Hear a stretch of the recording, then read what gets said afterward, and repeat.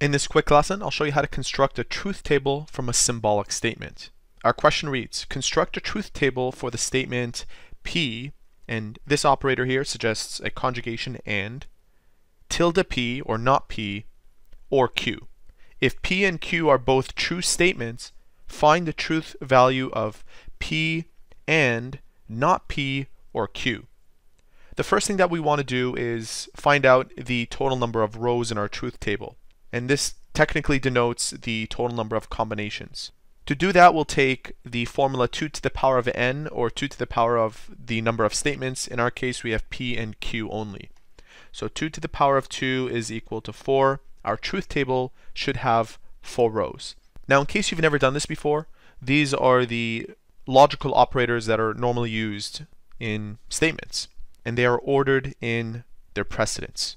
With that being said, I'm going to write down P and Q, or give them their own column.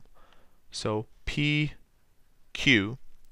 And according to the order here, we have to now look at the parentheses.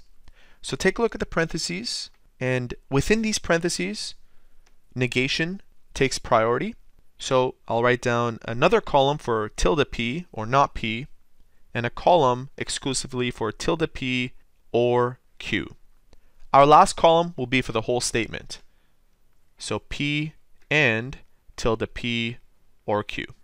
The reason why this is important is because they tell us the total number of combinations. So one combination is that both of these are true. Another combination, this is true, that's false. The third combination is false and true. And the order doesn't matter here.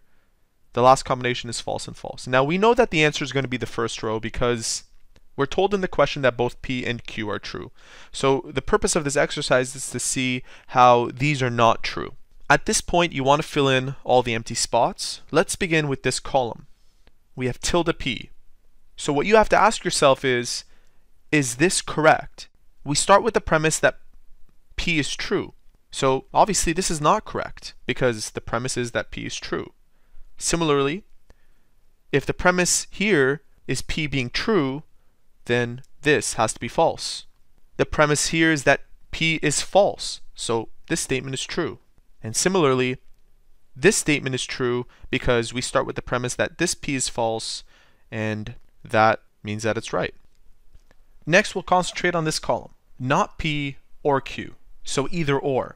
If you look at this column, not P is false, and Q in this column is true. You have one that's true. That makes this true. So when it comes to or statements, only one needs to be true for the statement to be true. So you're looking for either or. Take, for example, this next row. Not P is false and Q is false, so neither of these are true. Moving on to the next row. Not P is true and Q is true. Both of these are true, which makes the statement true.